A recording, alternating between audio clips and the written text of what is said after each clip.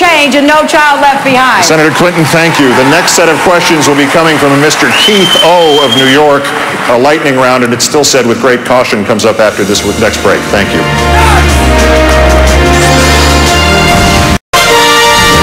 From Soldier Field in Chicago, and time to speed things up for what turns out to be the last 15 minutes. We've been granted an additional 5 minutes unless anybody has anything they'd rather be doing here.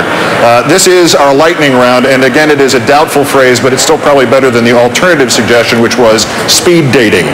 As befits the name, please limit your responses to 30 seconds. I will begin with Governor Richardson.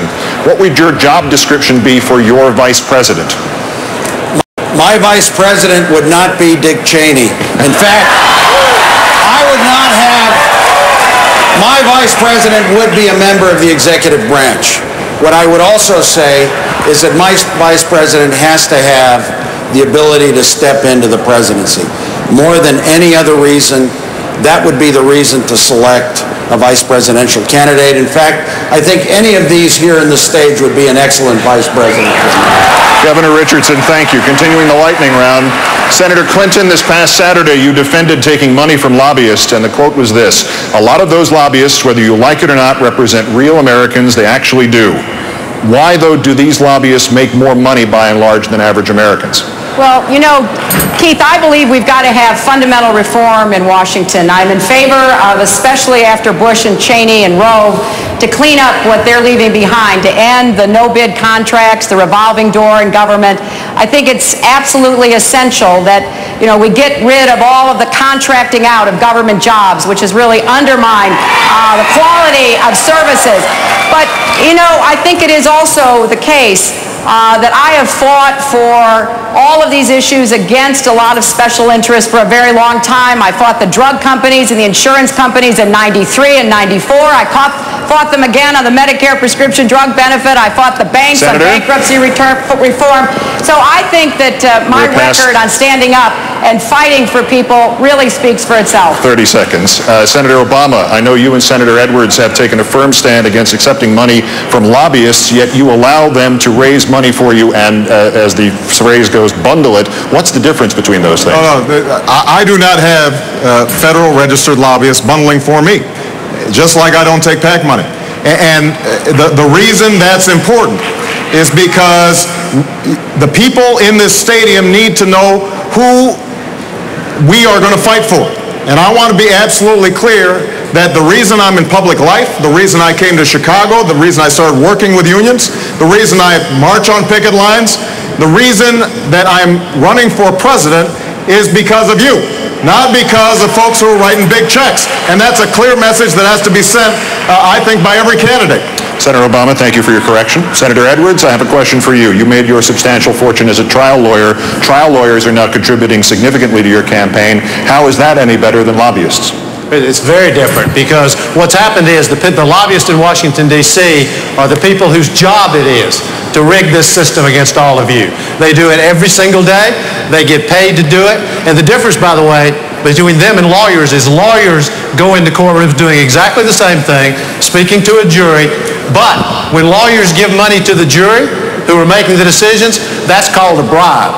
When lobbyists go to members of Congress and give money to them, that's called politics. The question is, are we actually going to bring an end to this? Are we going to stop it? You're being outspent 18 to 1 by big multinational corporate lobbyists in Washington, D.C. What I believe is America needs change, and I think the Democratic Party, we don't need lobbyists in Washington, D.C. We need the Democratic Party to stand up for working men and women, and we need a President of the United States who will stand up for working men and women. Thank you, Senator Edwards. Senator Biden, if we are in as in dire shape or anywhere near it internationally in terms of counterterror, would you treat this as a wartime situation? Would you go bipartisan if you were President of the United States? Would you appoint a Republican to run either the Department of Homeland Security or the Pentagon? The answer is I would consider that. The fact of the matter is the next President of the United States is going to have to bring this country together.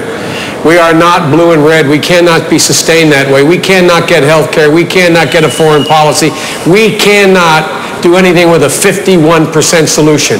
Every one of the things we talked about here requires a consensus. And if you don't have the experience that I have and the success I've had reaching across the aisle, what makes you think you're going to get a national health care plan? What makes you think you're going to have an education plan? What makes you think you're going to have a rational foreign policy? The answer is I would consider the most competent people I could, and I would try my best to reach across the aisle to reasonable people to unite this country. It needs to be united. Senator Biden, thank you. Senator Dodd, there have been no terrorist attacks on U.S. soil since 9/11. Does that mean that the creation of the Department of Homeland Security was a good idea? Well, no, I don't. The Department of Homeland Security is far too large in my view, and of course the efforts to deprive people to be able to organize into that department was one of the great tragedies in my view here. People ought to be allowed to organize, collectively bargain as Department of Homeland employees in our country here.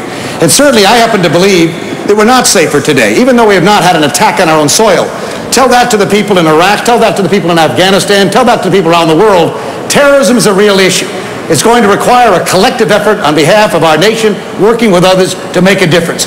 Terrorism is a tactic, it's not a philosophy. And it's going to require an inordinate amount of cooperation to solve that. Having the kind of first responders at home, like the firefighters and police and EMS services that have the tools and the ability to stand up and defend our country has not been funded.